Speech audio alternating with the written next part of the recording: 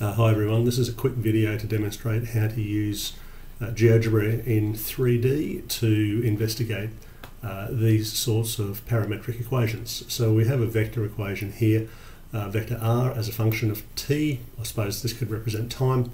And we have t times I plus sine of t times j plus the cosine of t times k. You'll recognise I hat, j hat and k hat as the basis vectors for the x, the y and the z axis.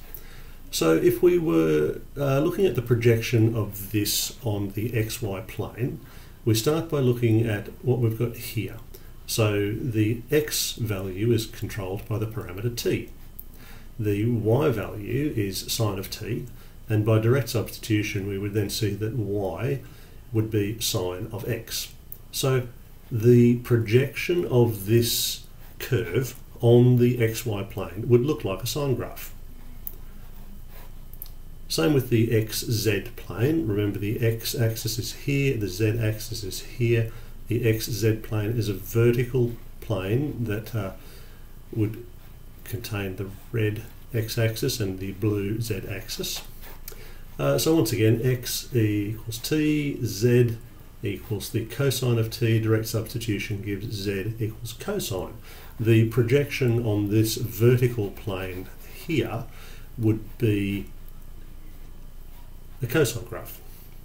Now finally the yz plane, so y equals the sine of t, z equals the cosine of t. Easiest way to look at these is to square both sides. Y squared equals sine squared t, z squared equals cosine squared. Add the two equations. Sine squared plus cos squared is the same as 1, and we should recognise this as the equation of a circle with radius 1, centred at the origin. That's in a projection on the yz plane, so the green axis is the y-axis, the blue is the z, so that's a vertical plane running 90 degrees to the other one, or they're all at 90 degrees of course. Now let's see how we can model this. So first we need our parameter t, so we start with t equals say 5, hit enter, and it defaults to giving me a slider so I can change the value of t, and there's no restrictions on t. T is an element of the real numbers. So it would be very tempting to write x equals t, but Geogebra thinks x, y and z have special meanings, so I'll instead substitute the letters a equals t, just a value, a variable a, and of course as I change t, it's reflected. For b, which is my proxy for the y variable, I'll say sine of t from this, or straight from here really if I want to look at it that way, the sine of t. Now I should have made certain, and I forgot to do this earlier in the settings, I should have made certain that my angles are in radians. Where do I find angles? Not there by the looks of it, maybe here. There it is, angle units in radians. That's good. So there we go, back to that. Now I want c as proxy for z, and that's cosine of t. Lovely. Well, how do I get this thing to happen?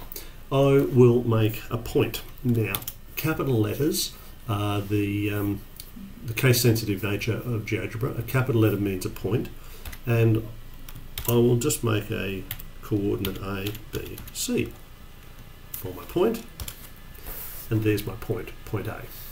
As I move the slider across, I can see point A travels through three-dimensional space. Let's rotate the view so I'm looking directly down the z-axis from above. So this is the x, y plane. I'll put that back to where I started, and let's just leave that move forward slowly. That should be looking like a sine graph, y equals the sine of x. And I think it is, as it travels back. Oh, it's going back. Stop that. Let's just put you back where you belong. Now, why don't we take a look at the xz plane by rotating this way. So the red axis is the x, this is z, And this time I'm expecting to see what looks like a cosine graph. So here it is, the periodic function obviously. Yes, we go through the coordinate 0, 1, and we have a complete cycle.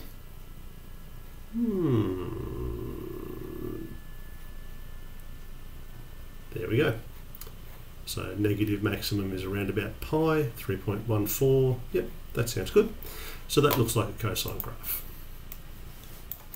Finally, we want to see if we can get a circle when we're looking at the YZ plane. So let's just turn this way.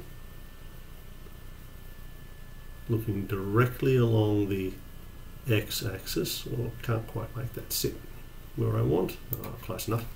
That's the y-axis, that's the z-axis. The arrows indicate the positive direction, and here we go. Let's see if we get a circle. Is it radius 1? Certainly seems to be. And there we have it. That's a circle. Now the only final party trick that I want to show you here with Geogebra is if we check the settings on this object here, the point, I can, why can't I, there it is, I don't know why I changed that. So in the basic settings I can show a trace for the object, which means as the object moves through space it leaves a little image of where it used to be. So there's my circle, lovely, that's looking on the y-axis and the z-axis, the YZ plane. There we go, we'll just make that move back to the start. Now, as I rotate, that should look like a cosine graph, because that is the x-axis and the z-axis, the xz plane. Looks like a cosine graph to me. And this should look like a sine graph with the x and the y-axis. It's a little bit tilted, but it's close enough. That's a sine graph. And finally, if I rotate the thing to look in three-dimensional space, you get a good idea that this thing is it's like a spring. It's a helix. So that's what this parametric equation produces.